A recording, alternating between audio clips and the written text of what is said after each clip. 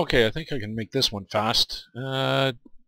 Walking through the discussion groups today, I found one here that I think needs to have a quick look at. And Draco Lulutz here wants to know how to use them zombies.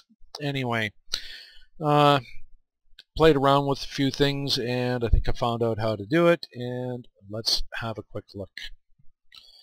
I'm going to start Source FilmMaker, create a session, and load the stage. What I'm going to do now is I'm going to bring in two models. I'm going to bring in an HWM Scout, and I'm going to bring in a Player Scout.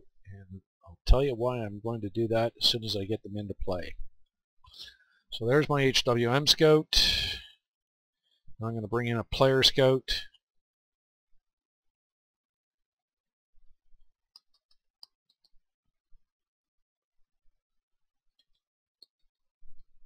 As soon as I learn how to type.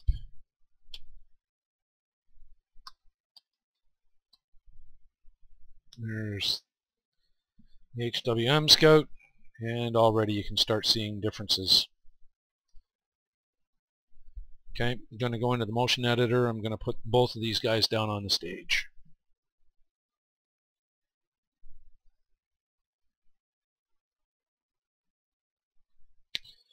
Okay, now I'm going to separate them. Scout 1 is the HWM Scout, and Scout 2 is my Player Scout. So, first thing, HWM Scouts.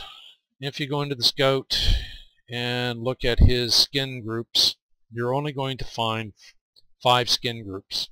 If you look at the Player Scout, you're going to find 7 skin groups.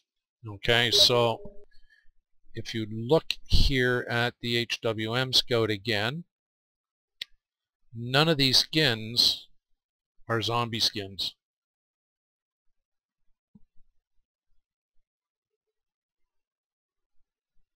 Come on.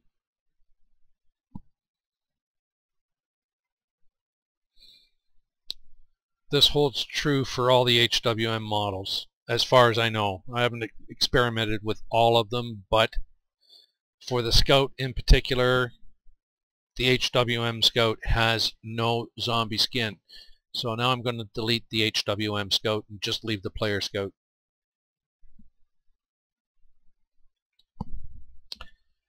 Looking at the skin groups of the Player Scout, if I come down here to either 5 or 6, I think it is, we end up with the blue and the red. No, sorry, probably 4 and 5. The red and the blue zombie skins, but oh my god, he's missing legs, he's missing arms, he's missing everything.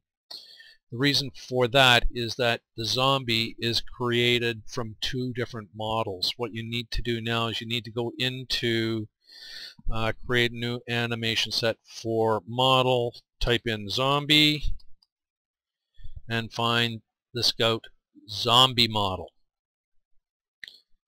And this is all his innards, his left and right arm, and that kind of thing. Okay, so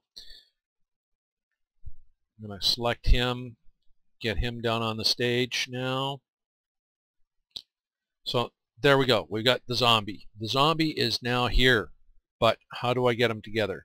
Well, what you have to do now is you have to take all the parts of the Scout and all the parts of the Scout zombie model and meld them or lock them together. So you start with the body, root transform from the Scout to the zombie, BP, BIP pelvis, BIP spine 0, BIP spine 1, BIP spine 2, BIP spine 3. Once that's done, go into the arms, do the same thing. Collar left, upper arm left, lower arm left, hand left, collar right, upper arm right, lower arm right, bip ham right. Okay, now we're going to go into the legs. Same thing, lock them all up.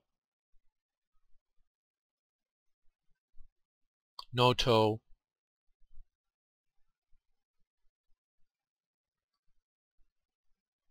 Foot. And then into the weapon bone, and now we have the unknowns. There's no weapon bone on the zombie model. Unknowns. Now here you're going to see you're looking for a pack top and a pack middle. Not visible. What you have, oh, there's pack visible there. And pack top. Okay.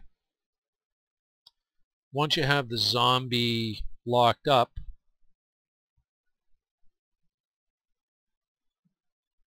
you can collapse all that.